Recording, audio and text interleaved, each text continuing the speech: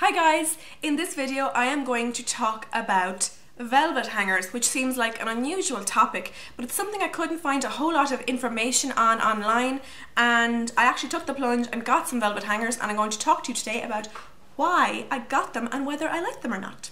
So I remember ages ago Mel, Makeup by Mel, was talking about velvet hangers, or I think there's another name for the ones she got. She got those like JML or QVC style ones, and she ordered them and she was raving about them.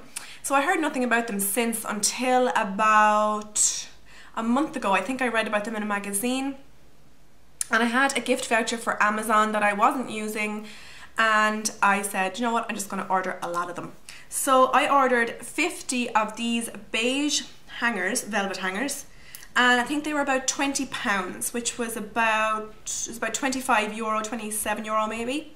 So if you break that down, that works out at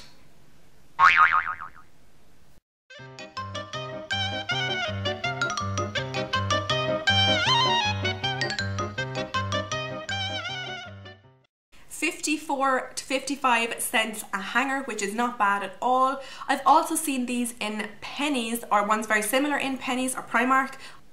So these are quite widely available online or in store. Now, what is the big scoop with these hangers? They claim to look after your clothes better and keep the shape better. As you can see, they just look like normal hangers to me. I used to use any hangers, just basically the cheap ones that you get free with your clothes in Penneys or Dunnes.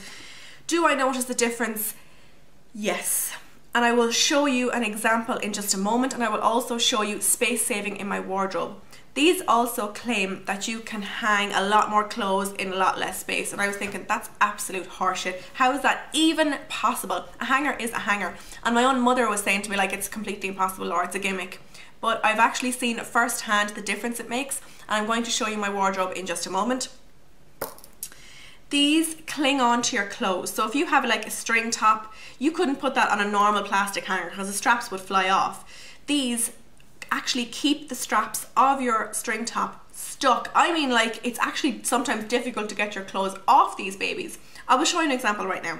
Here is your normal average Joe camisole top or string top or spaghetti top or whatever you like to call them. If I hang that on a normal hanger and shake it around, the straps are going to come off, and I'm actually, okay, well, there it goes. I didn't even shake it that heavily. But as you know, this would never work. Even the ones with the grippy rubbers here, still not great. So you put this into your wardrobe and you're going to probably find it on the floor of your wardrobe within a few days. Da -da -da! Oh, velvet hanger, help me help you. That's going nowhere. Nowhere. It is stuck. The velvet literally clings onto the material in your clothes, no matter how small the contact is, and it's not letting your clothes go anywhere. I'll show you another example with a longer top. I have this on a wire hanger at the moment, and we all know these are a bit of a disaster. These, it slides off so easily. You can see there yourself, it's sliding off like so easily. Once I've popped this onto my velvet hanger, it's going nowhere. It's really actually hard to get this off. The velvet almost clings to your material.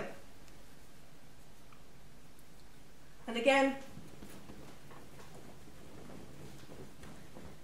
this is going nowhere.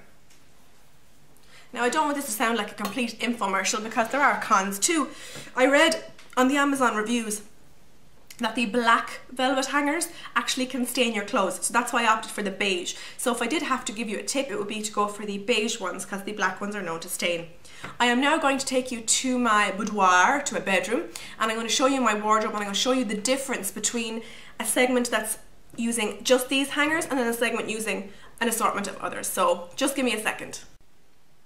So here we are in my wardrobe, and it's perfectly clear where the velvet hangers have segmented in here and where the disarray is for the other hangers all along here. I'm hoping you can see, but basically this just looks so messy, scattered, stuffed, but here looks lovely and neat. And as you can see, there's a lot more clothes compressed in here than there would be in the exact same space over here.